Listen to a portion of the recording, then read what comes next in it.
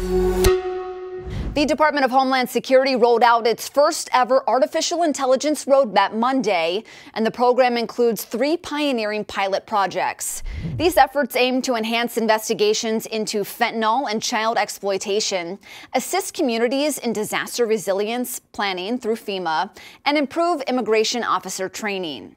Secretary Alejandro Mayorkas highlighted AI's ability to greatly enhance the DHS operations while also recognizing the importance of addressing its potential risks. Along with the roadmap, DHS introduced an AI strategy that establishes guidelines for using the technology. These initiatives are part of DHS's broader effort to leverage AI responsibly, promoting safety, security, and trustworthiness in its development and application.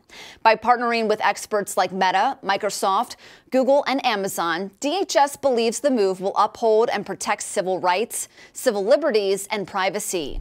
Last year, DHS established the department's first AI task force, identifying key areas where artificial intelligence can boost the department's efficiency.